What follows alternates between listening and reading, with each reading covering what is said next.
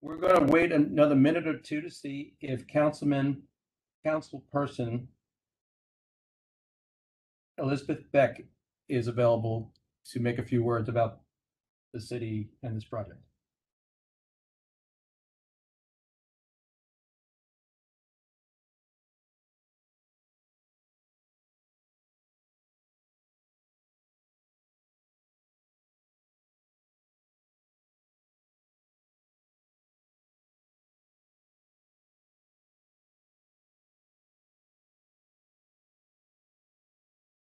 Good evening. The presentation for the Carroll Street and Fifth Street projects is about to begin.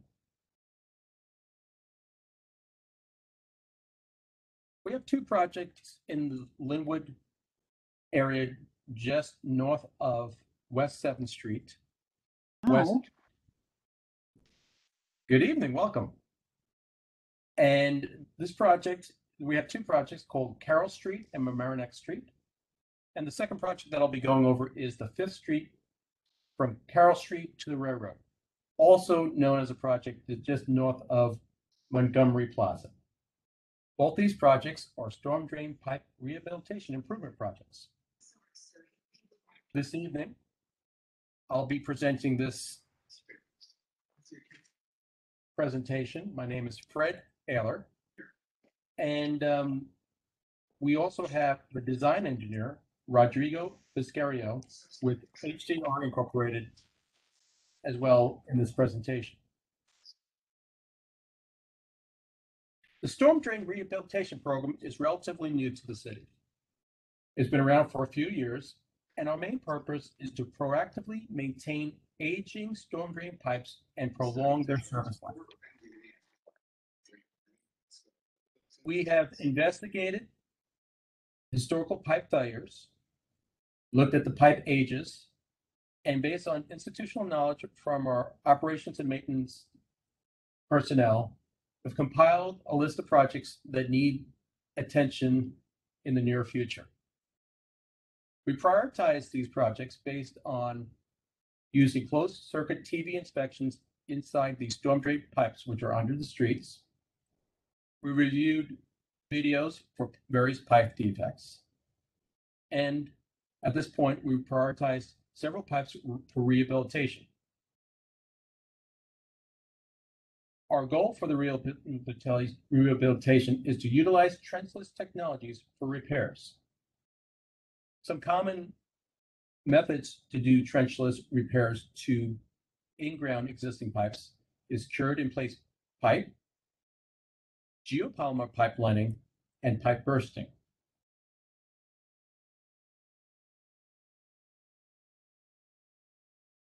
We've identified these two pipes on the sheet on the map on the left as a blue pipe and a red pipe. The blue pipe is the Carroll and Merrimac pipes, which are named after the streets that the pipes are under. The 5th Street pipe is actually in a public access easement going from Carroll Boulevard and behind Montgomery Plaza towards the railroad tracks. The photo near the center of the screen is the Carroll Merrimac pipe condition. It has some cracks and needs attention.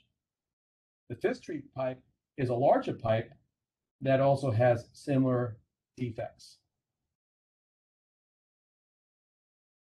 The design engineer is HDR, and most of the pipe rehabilitation will be done using a trenchless method. There may be a situation where we might have to excavate to repair any special areas that need attention, and we call those point repairs. For Carroll Street and Merrimac Street, construction is expected to start in the summer of 2022, last about 10 months, and cost about $650,000. In this project, will be located within the city's right-of-way.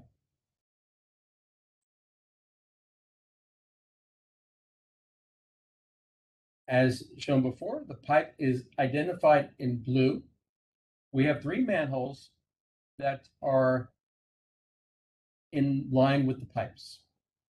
During construction, some of these manholes will be access to help construct the trenchless rehabilitation of the pipes.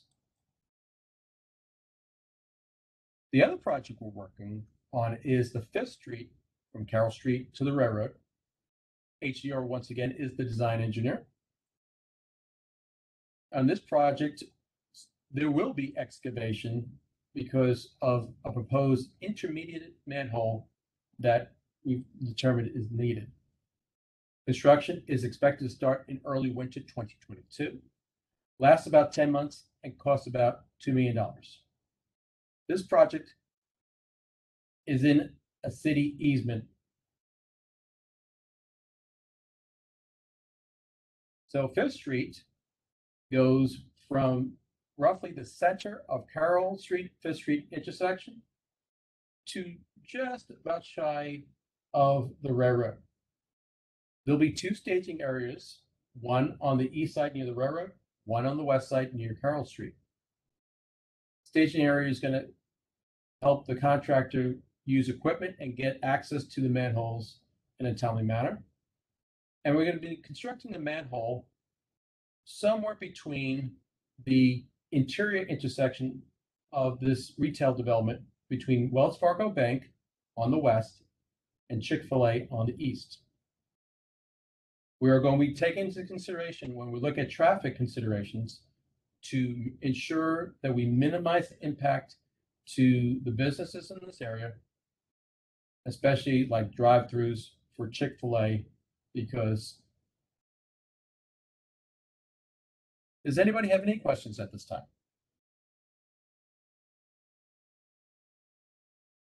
I do. Can you hear me? Yes, I do.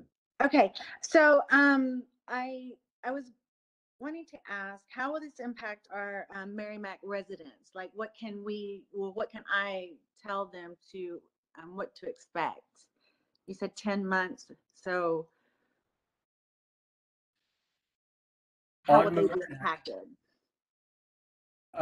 We haven't really gone through a high. We only took a. There will be some traffic impact on it, but we haven't got to that level of detail yet of determining how much inconvenience that will have to the residents. Okay. And so we can just keep in contact and I can kind of prepare them as we go along. Yes. Okay. And by the way, this is one of a few meetings that we'll be having on this project. Okay. This is kind of like the kickoff meeting for both projects. Okay. And we'll have another meeting when our design plans are pretty much finalized, and the most likely will be a meeting before construction begins. Okay, perfect. Thank you. And Stacy, this is Linda. One of the reasons that we're using this trenchless technology is to try to minimize disruption to residents and businesses and the traveling public. And while we will have to have some lane closures and so forth, we just don't know what those are yet. Okay. We're going to be, basically kind of working from manhole to manhole, and it's not going to be one of the larger excavation projects that you may have seen around the city. Okay. Fred, Margaret DeMoss here. Could you go over those dates again? You said they're going to both take about 20 months, and I was taking notes, spring of 2022 and early winter. What does that mean? Is early winter starting November of 2022 or January 2022? Okay, I'll get to that slide. Okay. Winter 2022, our best estimate at this time would probably fall early December of 2022.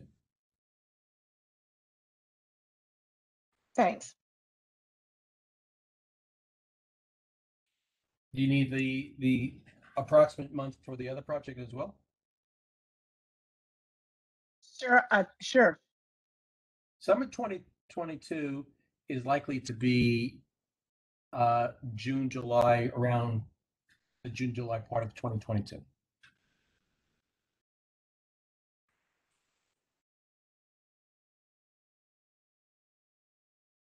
Fred and Linda, if I may, this is Rodrigo Vizcaino with HDR. On Stacy question about the manholes and the lane closures, what our traffic engineers have estimated is that we don't need to close down the entire street for access to the manholes. There will be lanes open for access of traffic. So it'll be a matter of coordinating with a contractor to always keep at least one lane open for traffic flow for both of those manholes that will be accessed on Carroll and Merrimac. Thank you.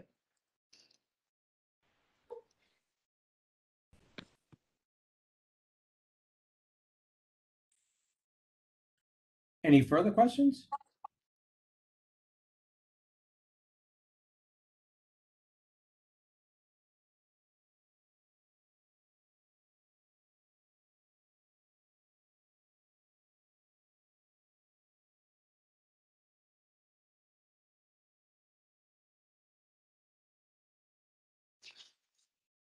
Any further questions?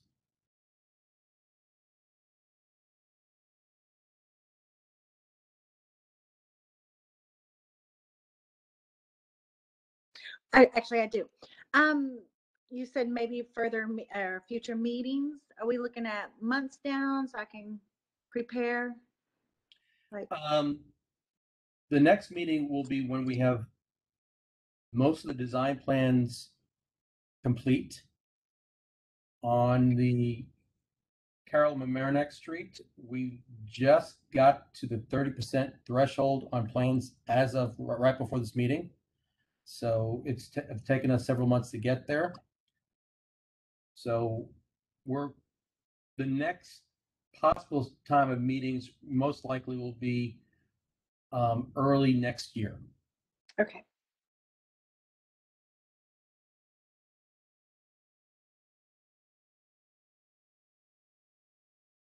And you said in a couple of days, this will, I'll be able to share it with everybody?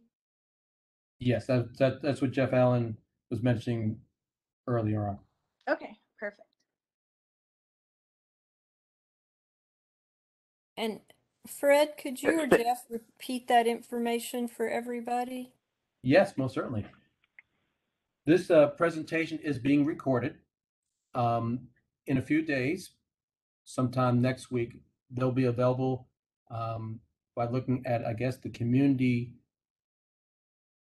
development, community department will have it available for residents to view this presentation.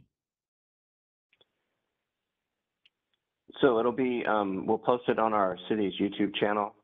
And it'll be, I don't think I've created a project page for this yet since we're so early, but it'll be on there as well. But Stacy, I can just email it to you.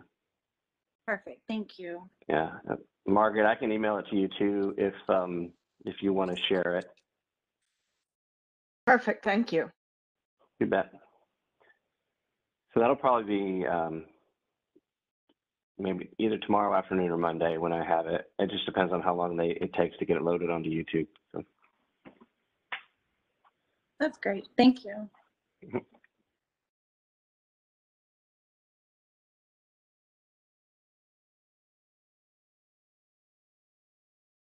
Any additional questions?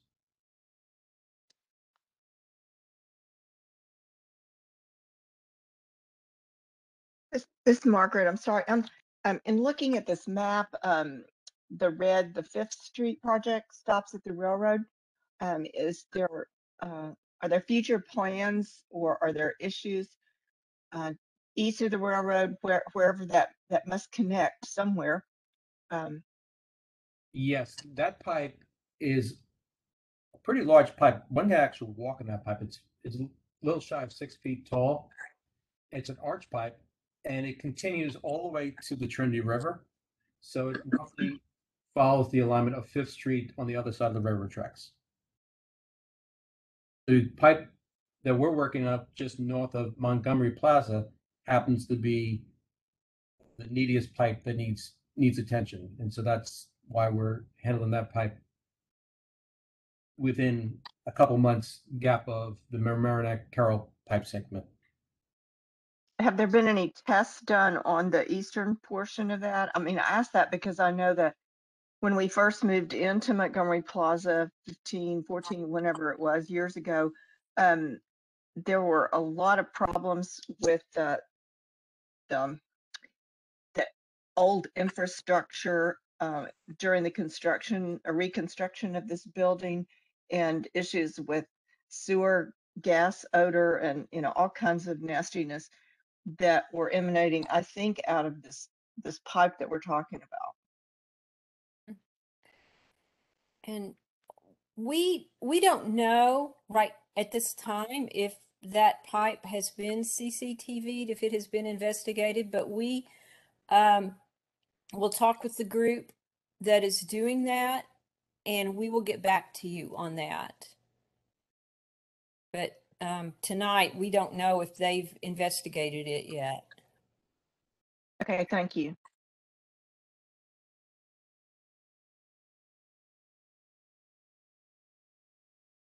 Any other questions?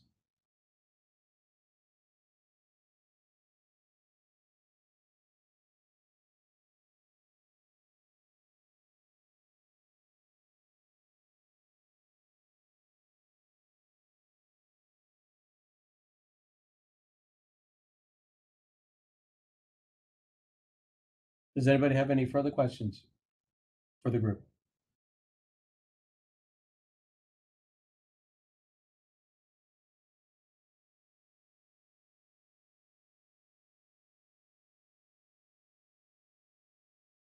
Well, without any further questions, we may be able to conclude this meeting. I want to thank those who were in attendance this meeting. We value your input, and as Linda Young stated, we will investigate these questions further and get back to the people who inquired about the other things around this area for storm drain. Thank you very much for attending this meeting. Once again, my name is Fred Ayler. I'm the project manager for both the Carroll and Merrimac Street projects as well as the Fifth Street projects. If you have any further questions, you can contact me.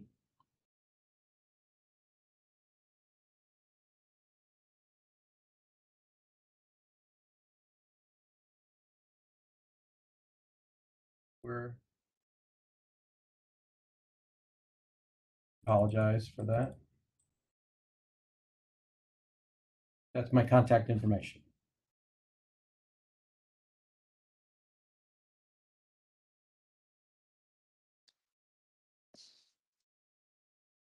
Well, thank you so much. You're welcome. Yeah. We'll see you in a couple of months. Thank you, Stacy, for asking some really good questions. We appreciate it.